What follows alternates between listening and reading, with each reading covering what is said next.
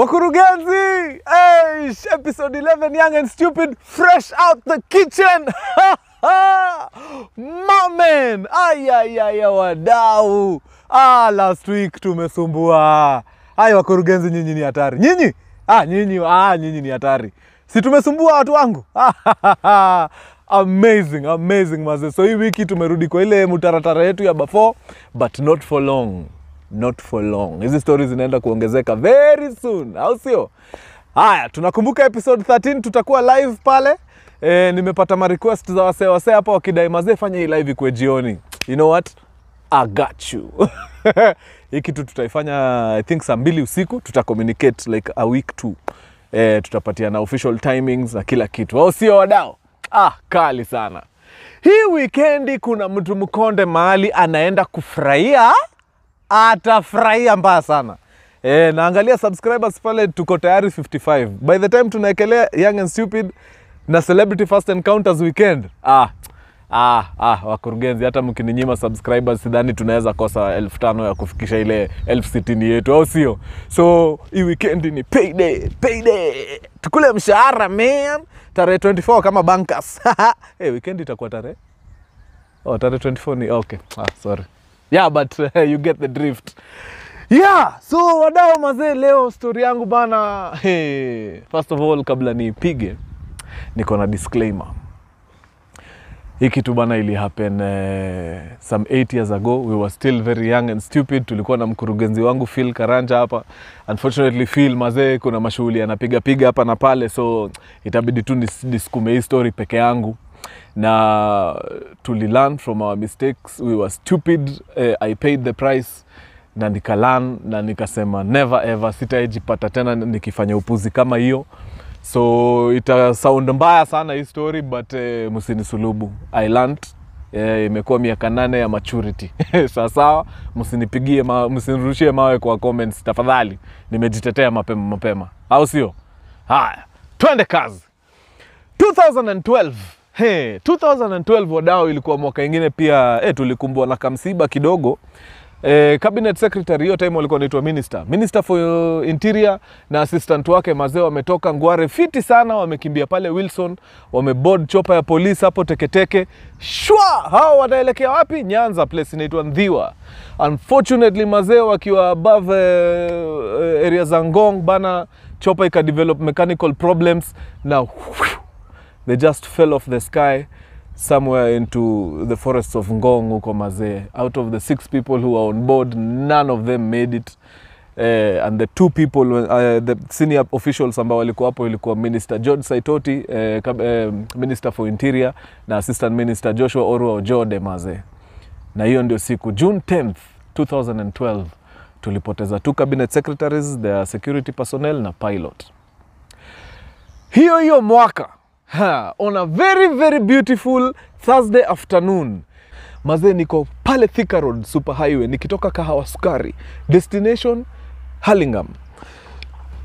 I'm in a maroon Mercedes Benz E200 W124 series mazee, zile box shape, zile classic. Mkono iko kwa steering mazee, imekwama hapo deadly. Kuna kajasho mazee kako kwa eyebrow yangu hivi mazee, na drop down inaingia hadi kwa macho, lakini siwezi hata toa mkono hapa nipanguze jasho juu mazee, concentration iko level 150%. Nikiangalia chini kwa speed naona mazee inakaribia sana kugonga 160 kph mazee, but haijagonga fiti. Narusha macho mbele, naona my main man pale mbele Philip Karanja mazee, ako kwenye W201 E190 white Mercedes Benz, amezidi kuzidi. Nikiwa hapa 158-159 kph bado si catch up na ujama. Kidogo mazee naangalia hivi naona lori iko mbele yake jo. So Philip hana option but kubreak kidogo. Hii lane ya pili haezi ingia, kuna traffic. Mimi niko hiyo lane ya pili but a few cars behind. Nikiangalia lane ya 3 which is the outermost, naona hapa niko na mpenyo. Na hiyo lane ni safi mazee. So nafanya nini? Narusha gari lane ya 3 na naipiga kick down. Tuende kazi. But kabla tuende kazi wadau, tukuleni pause. Shikilieni hiyo story hapo.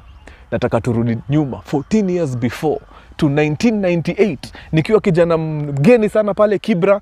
Maze tumehama na yeye, tumeenda tumetoka Umoja, tumekuja Kibera, tunaanza maisha upya huko.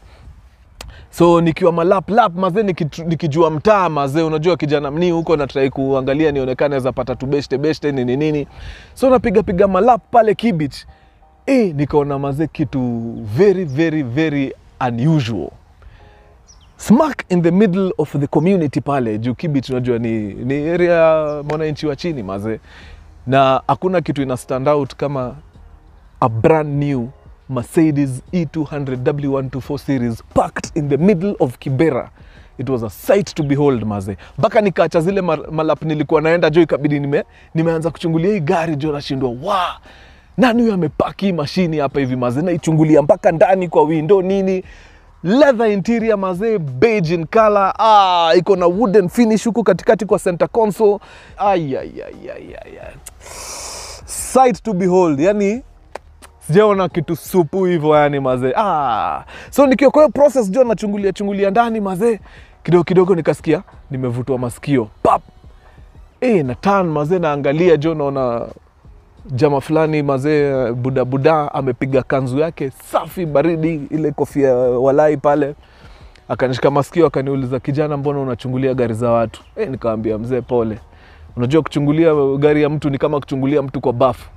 Nikamwambia, mazee sikuwa na maanisha hivyo, ni juu mazee mimi I am an ardent lover of Mercedes Benzes, na mimi nimeona hii gari yako hapa mazee, nikasema nataka kukuwa na gari kai nikiwa mbigi jo. So nilikuwa na kama niangalie nione nini iko ndani nini. Mazee nataka sana kukuwa na ndai kama hii. Akaniangalia kama nishikilia masikio. Sasa by this mimi si ati ni kijana msafi, nimeparara nini a normal 12-year-old. Akaniangalia kwa macho, akaniambia, zunguka, ingia hiyo side ya passenger, twende lap. Chap, tukaingia mazee, nikakaa kwa kiti. Hii time yote ananiongelesha, nasikia sauti yake, nasikia mbona sauti ya huyu jamaa ina sound familiar hivyo. So mimi nikaingia kwa kiti, nikakaa. Chap, akawasha gari na tukaanza kuishia. Akaniuliza, ulikuwa unaenda wapi? Nikamwambia, nimeambiwa huku mbele kuna uwanja inaitwa Calix. So nilikuwa naenda ni check it out, nionekane naweza pata vijana huko tucheze ball nini. So akaniuliza, unafanya nini shule? Nikamwambia, mazee mimi niko 12 years sasa, niko class 6, ndio nataka niingie class 7 sasa. Hiyo time ilikuwa somewhere November December hapo. Nataka niingie class 7 na akaniuliza, unataka kukua nini ukikuwa msoni? Nikamwambia, mimi sitakudanganya anko, ile kazi wewe unafanya imekuwezesha uendeshe hii gari, hiyo ndio kazi mimi nataka. So akaniambia, mazee mimi ni mtangazaji wa TV na jani yangu imekuwa rahisi sana. Mimi ni mtu nilisoma kwa bidii primary na high school, nikaenda shule inaitwa Kenya Institute of Mass Communication, lakini hiyo time ilikuwa ukimaliza high school hivi hauendi university kwanza, uendi hizi technical colleges kwanza, unaenda job, una apply for work, then wale wase wa job ndio wanakupost wapi? Shule. So kama wewe ni mse unatambua vitu za stima sana, ukimaliza tu form 4 hivi una apply Kenya Power. Ukiingia Kenya Power wanakupost Kenya Power Training School pale Thika Road. Same na utangazaji. Ukimaliza form 4 una apply kazi KBC. Ukichukuliwa KBC wenyewe wanakusukuma shule yao ya utangazaji, Kenya Institute of Mass Communication. So akaniambia hivyo ndio ili happen. Alimaliza form 4 akaingia pale KBC wakampost KMC. Nikamwambia, so nikienda KMC nikitoka ndapata kazi ya kibaba design taendesha hii Mercedes? Akaniambia, So after nitoke KMC nikarudi KBC nikafanya kazi, nikapata kazi kwa Presidential Press Service. As we speak, mimi ndio mtu wa habari wa President Moi. At the time president ilikuwa President Moi. So I was seated in a car in Kibera, ndani ya Mercedes Benz, next to the head of the Presidential Press Service during Moi's time. His name was Ismail Mohamed. So wale wase tuko na memory kiasi ya hiyo time, kuna show ilikuwa inakam KBC ilikuwa inaitwa Yaliyotokea. He was the host wa Yaliyotokea. So wakati afanye Yaliyotokea, anakula malap na MO1 huku mamitaa nini, mashinani and what not. So mimi nilihid advice ya mzae sana. In fact, from that point moving forward, nilienda home nikaambia madhe, me I don't care if I get an A or an E. Nikimaliza form 4 mimi naenda KMC. Hiyo ni sheria maze. Akaambia ina mambo, wewe maliza form 4 tuone vile kutaenda. Nikamaliza form 4, nikamkumbusha madhe unakumbuka KMC ndio tunaingia. Akafanya mambo yake wakiwa na mzae hapo. Kidogo mimi huyo KMC. Nimetoka KMC pale, nimeingia kazi Citizen. Citizen maze mali imekubali, napiga kazi huko kama punda, lakini mshahara inakubali kidogo. So one of those Johnny's nikitoka job sometime in 2011. Mimi niko tu nimekaa kwa 2NS sako pale ya kwenda Kiambu. Inaitwa 2NS ama inaitwa nini hizo masako za matatu za Kiambu? Kaka Travelers. Nimeweka hapo, nimeweka mkono nje ya kidirisha hivi, kakichwa nusu kako nje kwa nini. So unajua like the typical ratchet that I was. So tukiwa Kiambu Road maze tunaenda. Kuna place inaitwa Walkabout, kuna garage hapo maze. Na spot the same car, a classic Benz W124 series E200 imepakiwa mahali hapo hivyo nje. Maze nikumbusha, yani ilinipeleka way back to 1998 nikikutana na Ismail Mohamed. Nilikuwa naenda mbele huko Dendego, nikamwambia Concordia, shukisha hapa, wacha ni check out moti. So nikashuka nikaenda pale Walkabout nika check out moti. Akaniambia hii hata mwenyewe anaiuza. Wewe uko na kitu kama so 2 na chwani ama so 3 uchukue hii gari. Nikamwambia give me a week I'll be back. Mimi huyo nimeenda nimepiga bidii zangu juu chini nini, nikaenda nikapata hiyo do. In 2 weeks hiyo gari ilikuwa mtaa. Nimeenda nayo. Mpaka hapo tuko sawa. So gari imekuja 2011. 2012 mimi na mzee mzima Philip Karanja tumefunga shoot mother-in-law. Kumbuka ratiba ya mother-in-law vile ilikuwa. Thursday tunafunga mother-in-law, Friday tuna chill, Saturday tunaingia work stahidi. So hii ni Thursday tumefunga, sasa ni kuelekea mtaa. Lakini tulikuwa na biashara Hurlingham, so tukasema ni aje si tukimbie Hurlingham alafu tuende mtaa. Tukienda tu kutoka hivi, sijui ni nani huyo alikam up na hii idea mazee. Kuna mtu tu alikam up na hii idea akasema sasa buda, hivi ndio tutafanya. So hii time Philip pia amekaa amebahatika, amebarikiwa, ameshika Benz yake pia E190 ya white baridi sana. Iko mpaka leo. In fact our head of technical director of photography pale Philip Productions ndio ako nayo saa hii mazee. It's a project car anaifanyia mambo deadly. So hiyo time Philip amepata gari yake, mimi niko na gari yangu. Tukitoka tu on Thursday hivi tukienda Hurlingham. Nashuku ni Philip. Sijui mbona atanigeuzia aseme ni mimi, but na suspect ni yeye. Alisema bro, unaonaje? Wa kwanza kufika Hurlingham nashika demu yako mate. Mimi demu yangu ashikwe mate mimi haiwezi. Challenge accepted. Tuingie kwa gari. Hao sisi tumetoka kwa askari, tumepiga hiyo barabara mpaka engine pale, tumeshika highway. Weka kitu. Sisi hao maze tumefinya gari. Maze Philip sasa E190 vile imeundwa maze ni same engine na W124 yangu. Same engine, but yangu ni a bit heavier juu it's ni ile long wheelbase. Si long wheelbase but ni refu. The E200 is a bit longer than the 190. So maze weight yangu inani drag kidogo. Maze akikanyageo kitu maze ile picking atari ashanitoka maze vile tu tumeingia highway ndio huyo ameenda ako mbele yangu. So mimi maze nafinya hii kitu bana, niko 155 156 157 158. Jamaa ako tu hapa hivi mbele maze, sishiki umse. Kidogo maze lori mbele yake imetokelezea. Mimi niko leni ya pili, yako leni ya kwanza, leni ya tatu haina mse. So lori imemsimamisha pale, imemsilo pale, haezi ingia leni ya pili. Kwa sababu gani? Magari zimefuatana hapa hivi, so hakuna vile anaweza manuva ingie. Mimi nikiwa kwa leni ya pili, although a few cars behind, leni ya tatu imefunguka deadly, haina magari. So very easily naweza ingia leni ya tatu na nifinye teke mazena hapa auta mpaka ni overtake nimeenda. So that's exactly what I did. Nikafinya gari kando, tukaingia leni ya tatu, teke maze aliona tu maroon inampita tu, adios muchacho. Shwa, na hivyo ndio nilizidi. So maze hiyo time Thika Road iko under construction. Iko final stages but haijaisha. So kuna vitu wako wametengeneza zinaitwa exits. So chikisa hivi leo ukitaka kutoka kwa highway uende the other side of the road, kuna vile unatoka kwa the main highway on the right, unaenda unapanda flyover, unaenda unatokelezea hii side ingine ndio urudi. Tuseme umetoka Thika unaenda town na unataka kurudi Thika, unatoka hiyo design. So hiyo time hizo flyovers hazikuwa zimeekelewa bado. So wewe ukiwa kwa highway uone place, hapa naweza panda nitoke kwa ile road nirudi Thika, wewe unanyonga tu unaingia. So mimi mazee sasa nikisema nanyonga lakini wakurugenzi bana ni nini mbaya na nyinyi? Alright. So wewe ukiona mahali unaweza penya uingie barabara urudi, wewe nyonga uingie uende urudi bali unataka.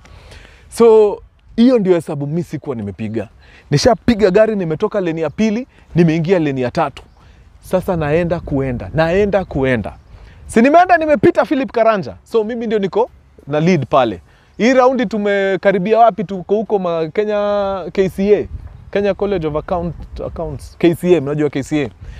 Tunaelekea wapi? Muthaiga. Muthaiga iko pale mbele. Tunakuja kama risasi. So mimi nikiwa pale leni ya tatu, unajua nataka kuhakikisha mazee nime-maintain hii lead. Na the only way naweza maintain hii lead, juu umse hii gari yake ina peak kuniliko. As in it's very fast. So the only way naweza maintain hii lead mpaka mwisho ni kila time akikaribia naingia hiyo lane yake. Akiswitch aende lane nyingine naenda huko. Nimfungie mpaka tufike Hurlingham. So mimi niko kwa lane ya tatu, tumefinya. Sasa hata nishagonga hiyo 160 sasa. Yaani mauano. So naangalia side mirror nione kanta muona pale nyuma. But sasa juu nimemovertake na lori ilikuwa imemficha, simuoni poa.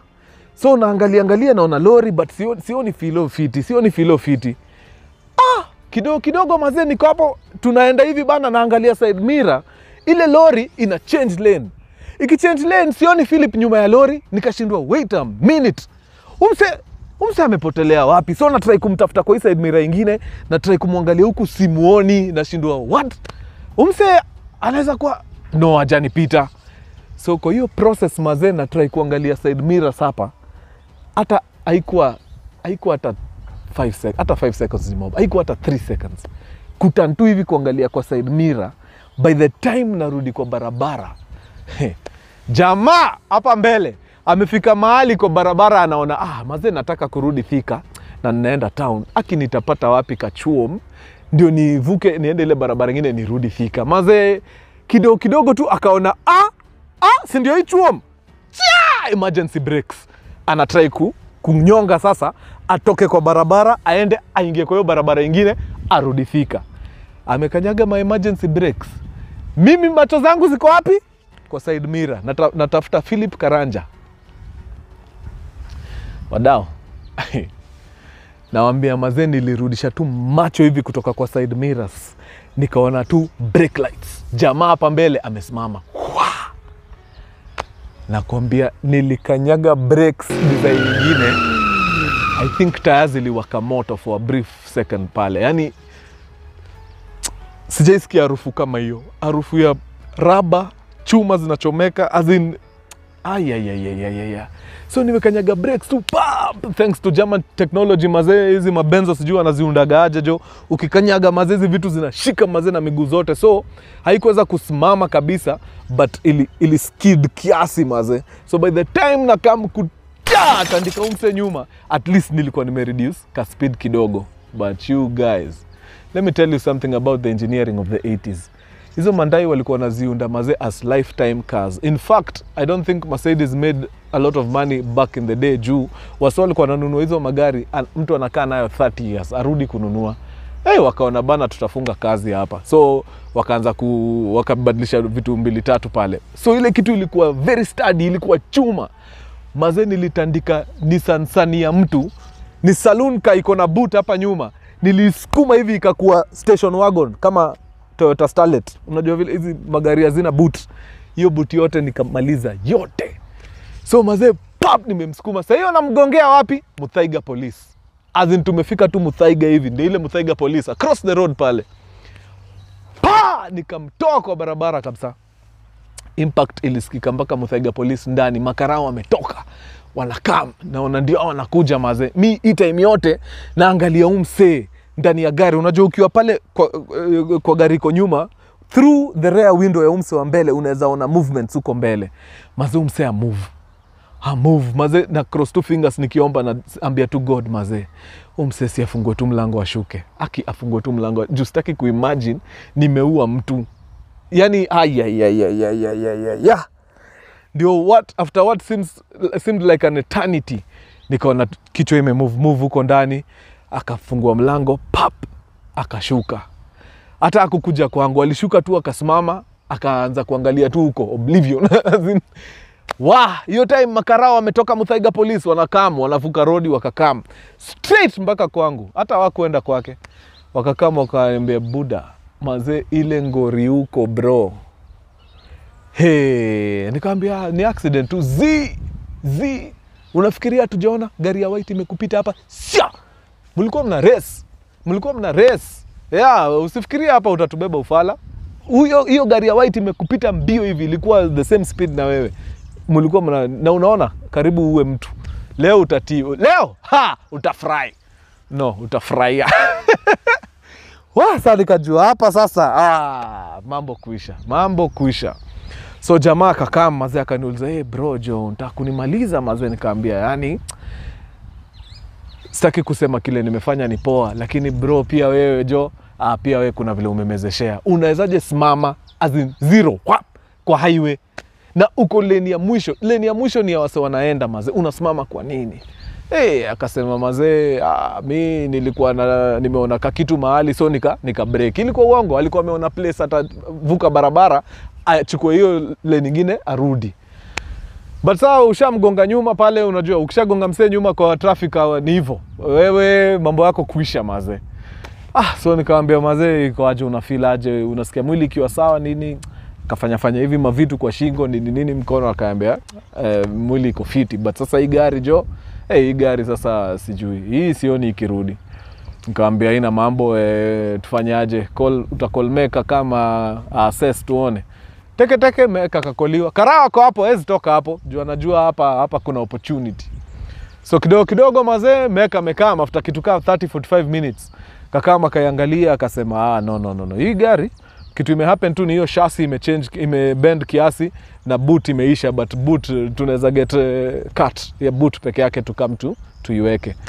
So hiyo itagharimu how much? Hiyo nikikufanyia bei fiti sana, hiyo ni 100,000. Kai. 100 G's.